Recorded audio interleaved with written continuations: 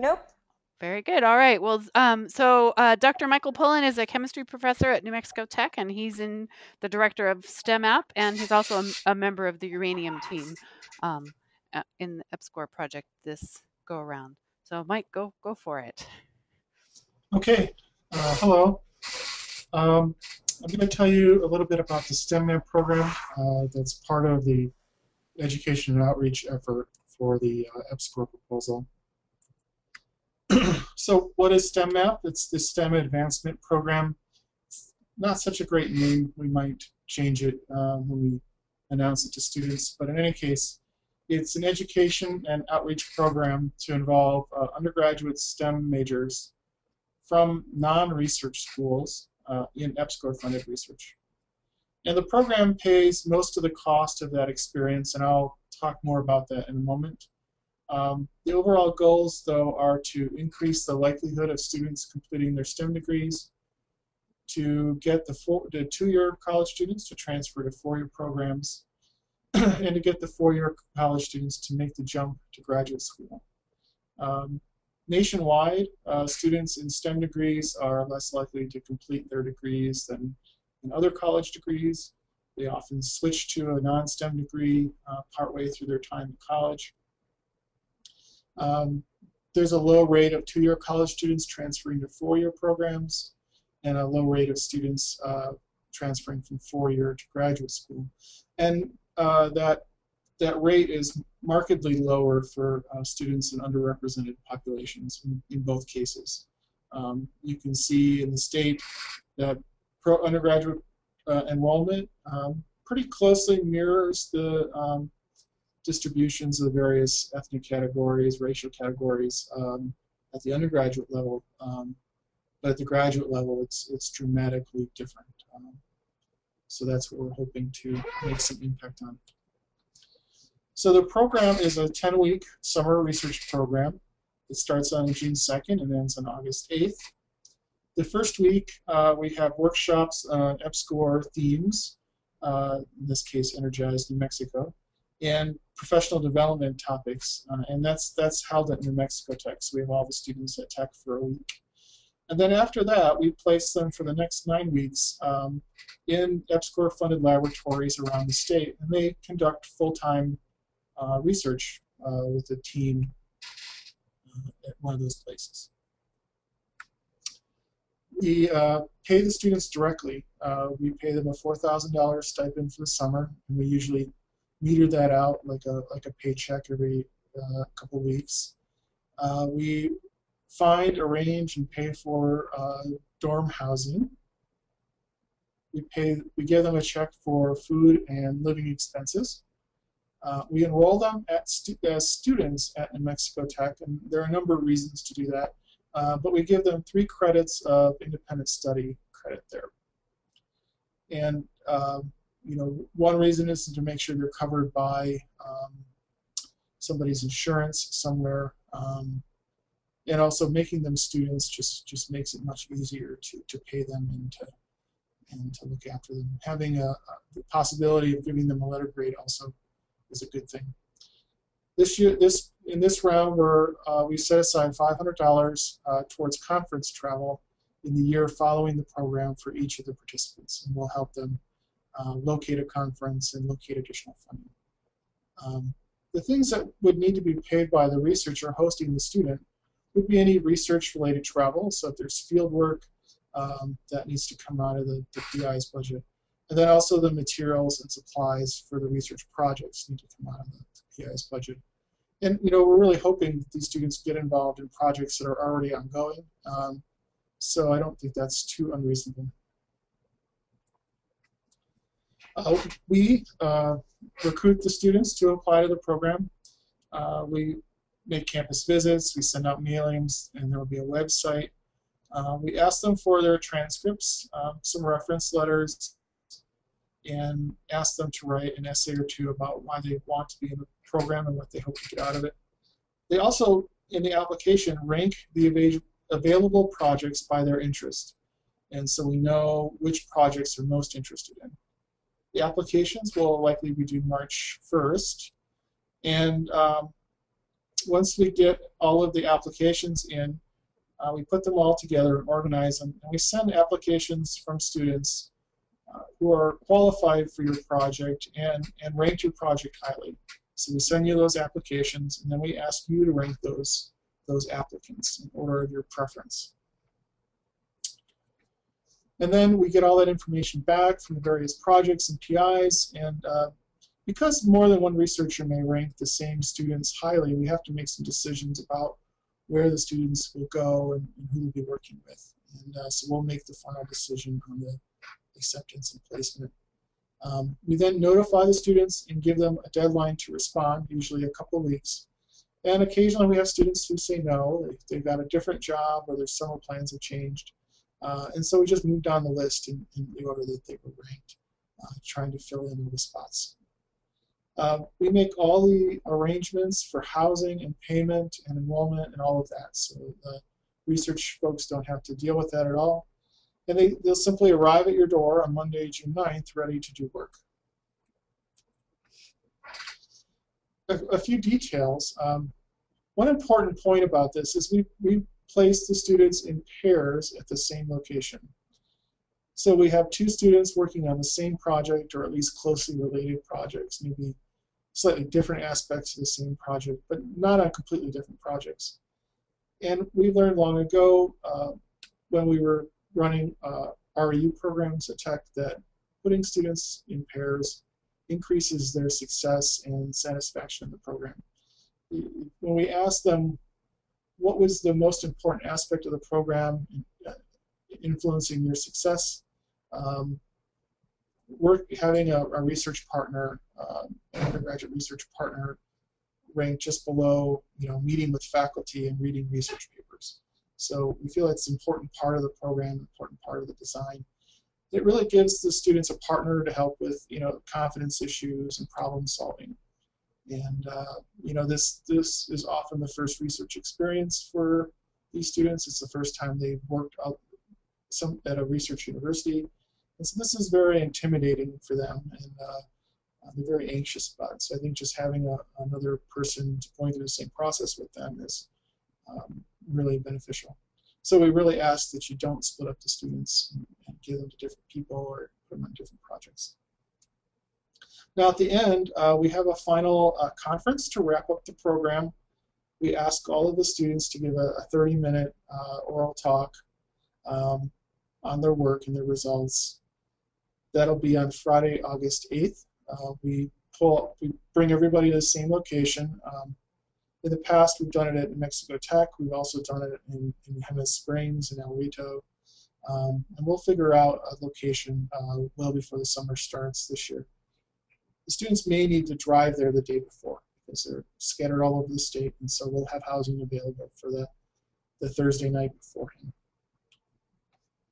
So what do we expect from the research folks? Well, each project really should host a pair of students each summer. And because of the start date, this will be running for 4 summers, 2014, 15, 16, 17. Now, it could be a different PI or campus each year. So, Dr. Hagee's project could host students at Tech 1 year, at UNM another year, State another year.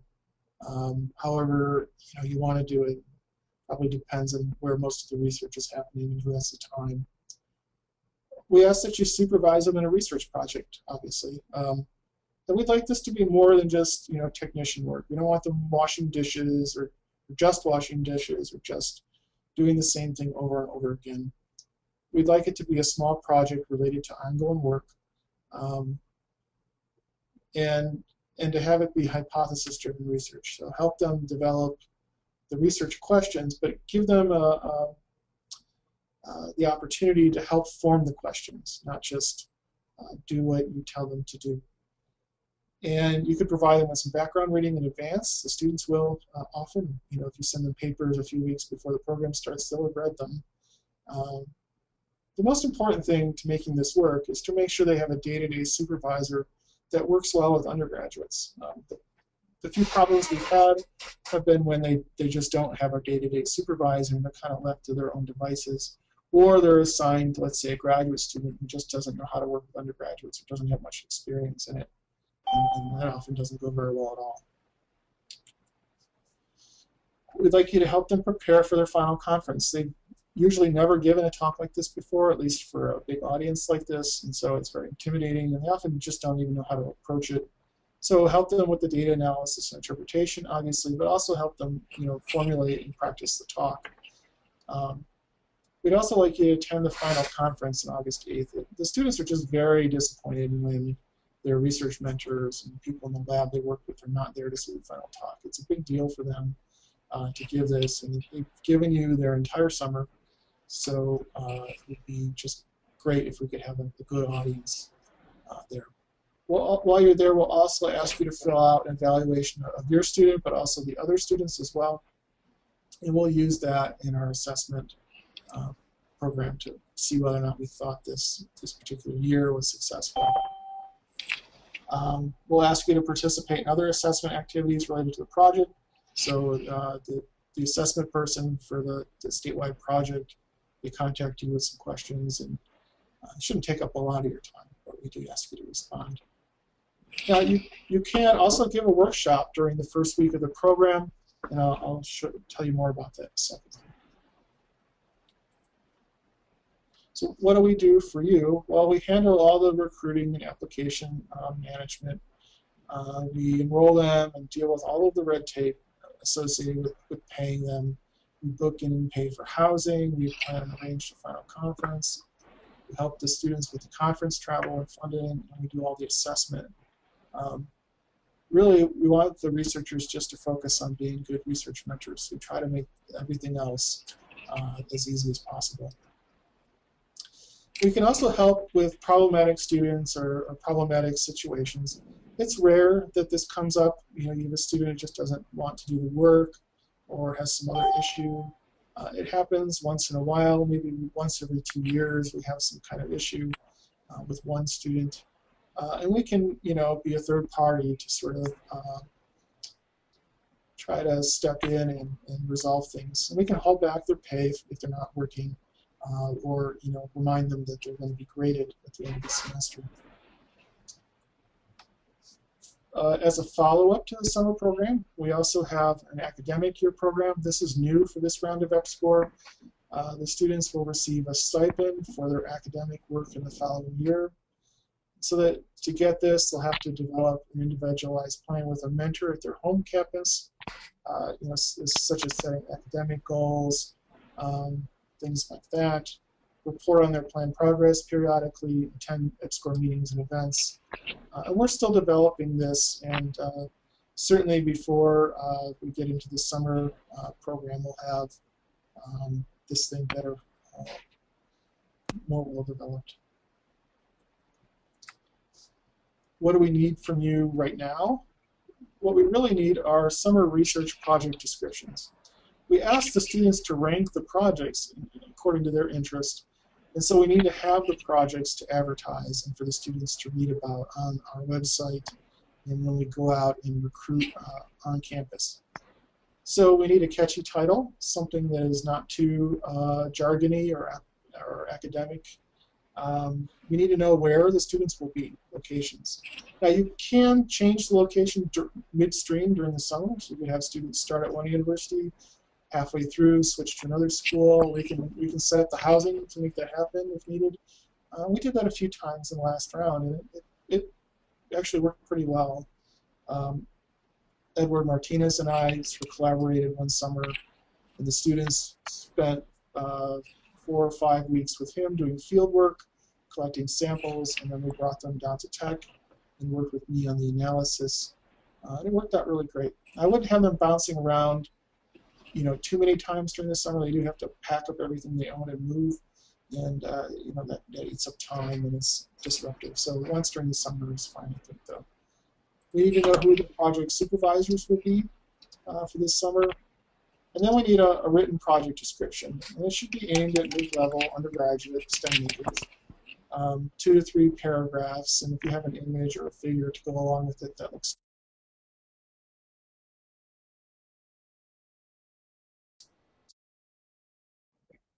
okay. I was muted, now I'm unmuted.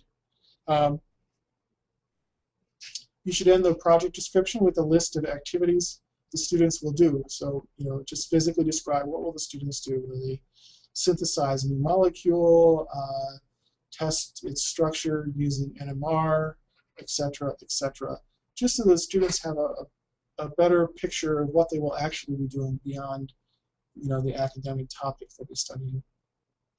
A list of majors that you'd be willing to host. If you really only want chemistry majors, you should say that so that we can only give you applications from chemistry majors. We can also focus on recruiting chemistry majors so that we have some students that are appropriate for your project.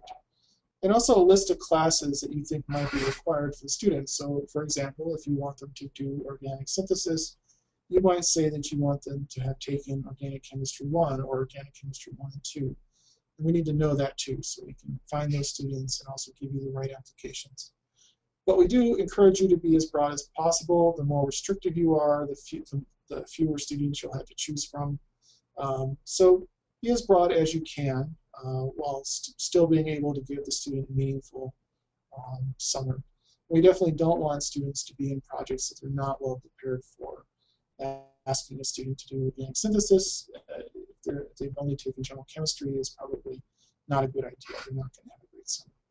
If you could get that to us by the end of the week, that would be wonderful, maybe the beginning of next week. But we need to get the web page up and start recruiting, so as soon as you can. Really, this is a one-page write-up. It shouldn't be too cumbersome.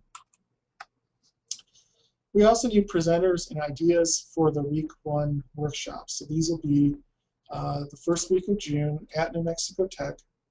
They could be research topic related. So if you want to talk about solar energy or uranium in the Four Corners area or whatever, that would be great. We want to try to make these things interesting and fun. You can lecture at them for a while, but lecturing at them for half a day really just gets tedious and boring. And it is summer, and so they do want to do something more active. And so we could have a 2-hour time slot, so half a morning or half an afternoon. 4 hours, which is more typical, all morning or all afternoon, or even an all-day event. For example, Sam Fernald from Mexico State held a acequia hydrology workshop this past summer. So they started out in the morning. They went out, they started with an hour of discussion of hydrology and acequias. And then they went out into the field for the rest of the morning, took measurements, collected samples. And then they came back in the afternoon and analyzed the data and worked it up and discussed it. And that worked out great. Now the projects can involve field work or a field trip, and we can arrange the transportation with vans and drivers and whatever it is you need for the workshop. The other thing we talk about besides the research areas are what we call professional development topics. For example, I often give a talk about transferring to four-year colleges, what those degree programs entitle, how to transfer, what are the issues surrounding that, and also graduate schools. How do you find a graduate school? How do you pay for it, etc. We usually give a workshop on searching the scientific literature with online databases, which is great.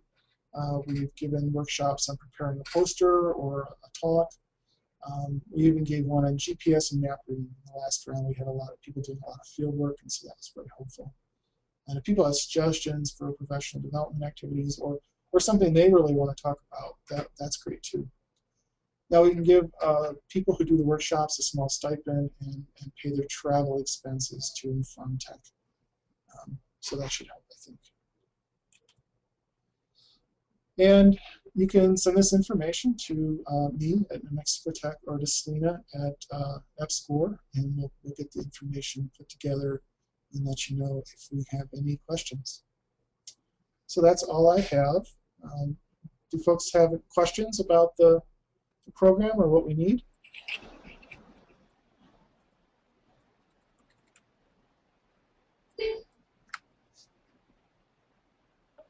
Michael, about how many students do you think you'll be able to support this year? We should be able to support 12. So 6 projects times 2 students in each project.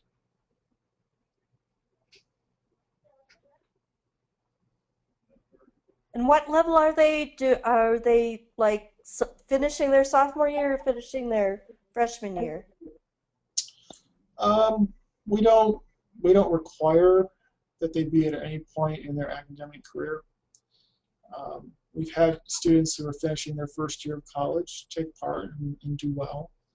We've had, students from four-year colleges between their junior and senior year, and they've done very well, and everything in between. Well, it really depends mostly on your project and what you need for your project. If you really need, somebody who's more of a college junior, then that's what we'll find and get for you. But there are a lot of small tier colleges around the state, and so we do recruit from them. And I was initially worried about this, that these students just wouldn't be ready, but it was quite the contrary. We found that the students actually did very well, as long as we were careful to make sure they had enough coursework done so that they could have a meaningful experience. But we were careful about that, and the students did very well, and the faculty reported back that they were pleasantly surprised with the two-year college students. So really, it depends more on your project than anything, I think.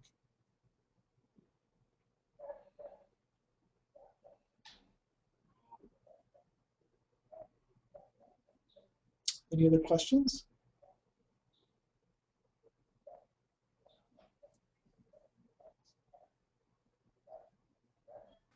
Mike, this is Mary Jo.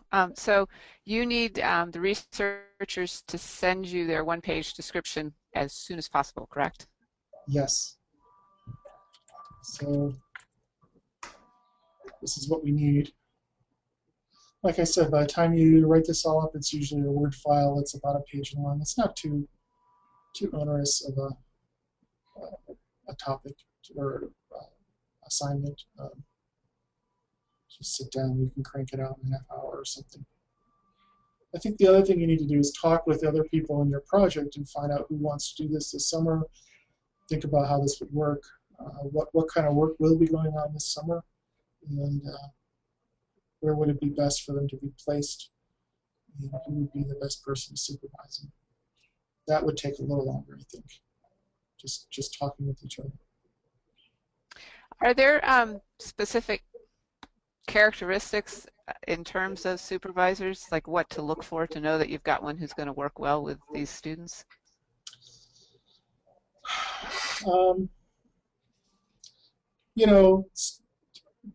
In terms of grad students, it's the students who are good TAs, the students who've supervised undergraduates before. I don't want to stereotype anybody, but the international students I think are a little less, at least at first, well suited to this. They come from a very different academic system often, and so working with American undergraduates is not something they're automatically very good at. Although I've seen it work. I've seen that work as well. And I think also, a grad student who is further along in their career is better. Somebody who's knee deep in the research and could use some helpers. Those are often the most motivated, grad students. Grad students who want to go on in an academic career, they're going to have to supervise students the rest of their lives in that case, and so they should take a real active interest in doing something like this. But it could be a lab technician, it could be a senior undergraduate who's been working with you for a while. I've seen that work well. I think it's more of a personality issue than anything. Motivation. You don't want to assign these students to a grad student who really has no other involvement in the project. Then they're often not very interested in being research mentors. Mike Kagi asks, can you send the requirements for the research project description via email? Yes, we can certainly do that. I guess we'll follow up the email about the webinar with maybe a one-page description of what we need. We can do that for sure.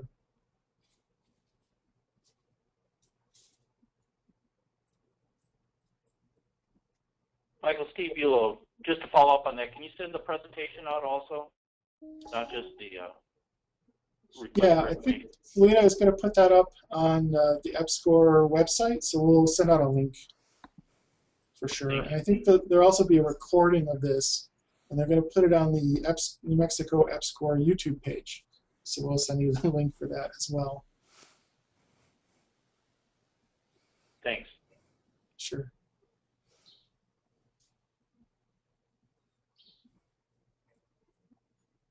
Last call for questions. All right, I think that'll take care of it for today. Thank you all for being part of our webinar, and we'll follow up with those links via email.